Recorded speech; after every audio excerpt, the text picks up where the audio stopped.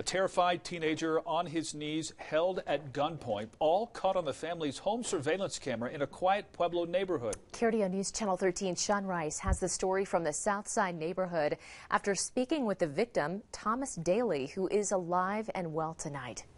An attempted robbery at gunpoint caught on home surveillance camera.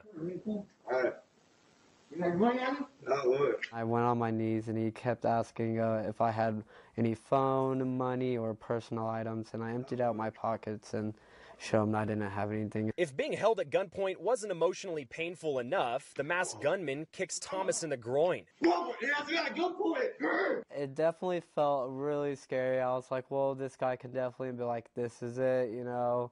And then my family members would wake up and find me outside. And that was the first thought I definitely thought, but it was definitely scary to have a gun in my face and someone I did not know at all. It's a crime Thomas and his family never expected to happen in their quiet South Side neighborhood. Our morning could have gone completely differently. It really could have. Somebody could have died. And, you know, as a parent, you're here to protect your children. And I couldn't have done that.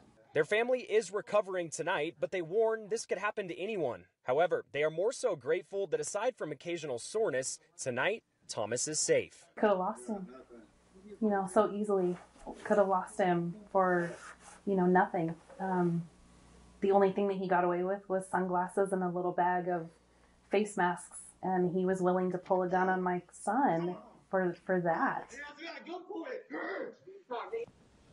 Pueblo police say they have still not yet received a single tip in this case. They're hoping that by us sharing the video here, someone will recognize the suspect and come forward with information. That suspect still out there and could do this again in any other neighborhood. We'll keep you posted.